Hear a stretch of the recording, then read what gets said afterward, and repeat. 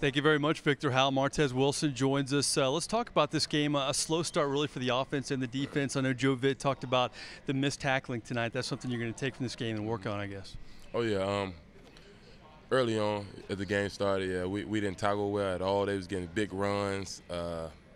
We wasn't shedding blocks well enough. So this week we're going to focus. I know we're going to definitely focus more on tackling this week, running to the ball better as a team, just getting our team chemistry better as a whole.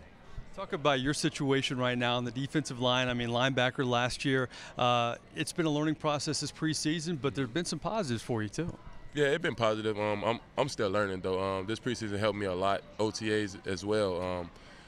But yeah, it's been advantages for me getting to the quarterback at times. You know, getting some hurries. But it's also a learning experience for me at times when against runs or against different pass sets I get at times.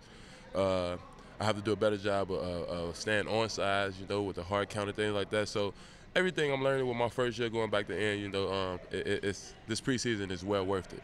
You've had 2 years, 2 defensive coordinators. Of course, Greg Williams, we've talked about this camp. He was tough on you last year. Spags brings a different approach. He's installed this defense, and it seems like you guys are very comfortable with it.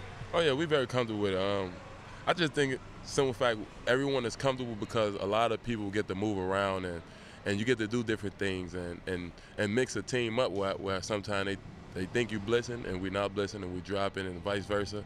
So the defense as a whole is very versatile, and I like it. And he likes defensive linemen. I mean, he says he wishes he could play 11 out there. So that has to be great news for you. Oh, yeah, that sounds good. Definitely when we know we're a zone dropping team from an end now, so I like that. All right, well, thanks for stopping by on our post-game show, and we appreciate your time. No problem. Thank you. All right, guys, Martez Wilson, one of the great storylines this preseason for the Saints.